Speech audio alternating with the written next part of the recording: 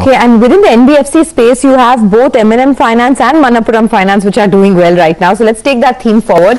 In fact, it was a strong showing from Manappuram Finance. The loan growth is the highest ever, while gold holdings too are at record levels. So you had a loan growth of over 35%. VP Nandakumar, the MD and CEO of Manappuram Finance, joins us now. Mr. Nandakumar, good morning. I remember when we spoke with you the last time, you had indicated that loan growth will continue to be above 30%. But this has been remarkable, the growth this quarter. Tell us what led to it, and is this, a level that you can sustain in the last quarter of the fiscal?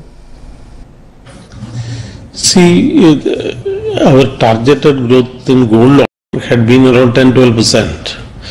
So, 3 quarters we could achieve this is the tonnage growth. 3 quarters we could achieve a growth of 11%. That is what is on expected lines only. Probably during the last quarters we may be able to reach 3-4% higher growth in tonnage.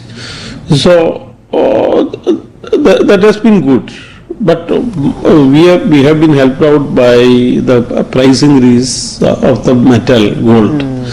So that has led to the volume growth to this level. So that was the major reason for this. Okay. Other businesses like microfinance, they have also grown. They have grown pretty well, and the asset quality is also maintained in this difficult hour for the NBFC industry. Both gold loan industry and microfinance industry are faring better, I would say that.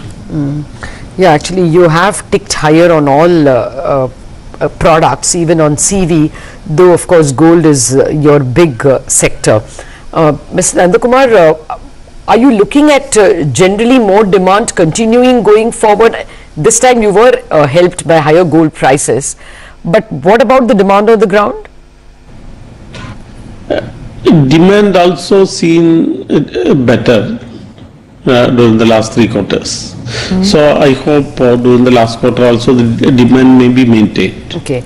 And what about asset quality in the non-gold space? In gold, of course, you can't go wrong. Your collateral is as good as gold. But in the other spaces, do you notice any problems of repayment, or is it getting better? See, non-gold segment microfinance, yes, the recovery is slightly less. This is because of the natural calamities like flood in some places. In some districts of Karnataka, there are some political issues, some local politics. Local politicians, interfere with the collections, etc., etc. But that also the companies, Microfinance Companies Association, MFIN, is and the companies themselves are very confident of resolving. I think if these are done, the collection may remain around 99%. This is what we believe. Okay. So we don't have much concerns about that. Sure. So just coming back to, the sustainability of the AUM growth. Over the last 3 years, if you look at it, the gold AUM growth on a compounded basis has seen about a 9% growth. Over the next 2 years, given all the changes in the industry, etc., the demand is picking up. What kind of sustainable growth do you expect?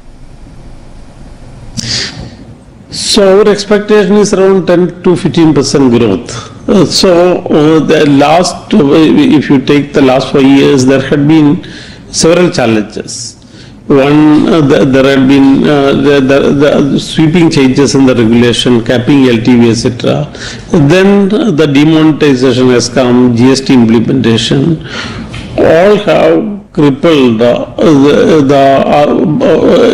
market where we are in. So it is slowly picking up.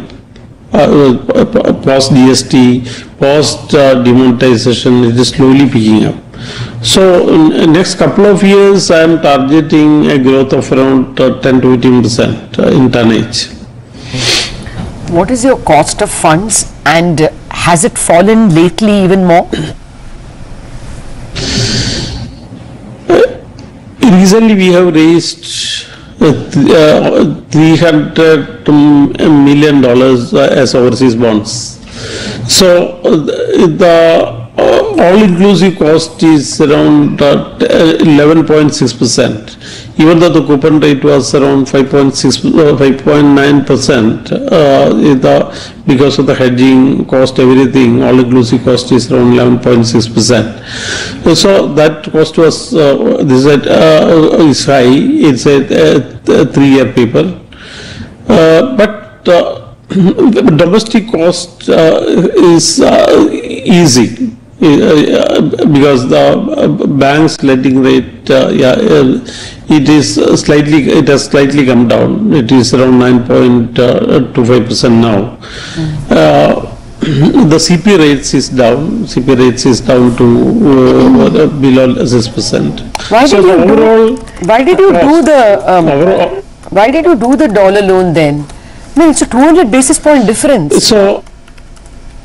Yeah, you are right. But the thing is, the sectoral liquidity pressure cannot be ignored. Okay. NBFC sector, there is a liquidity pressure. Even though we didn't face, we thought better to be safe.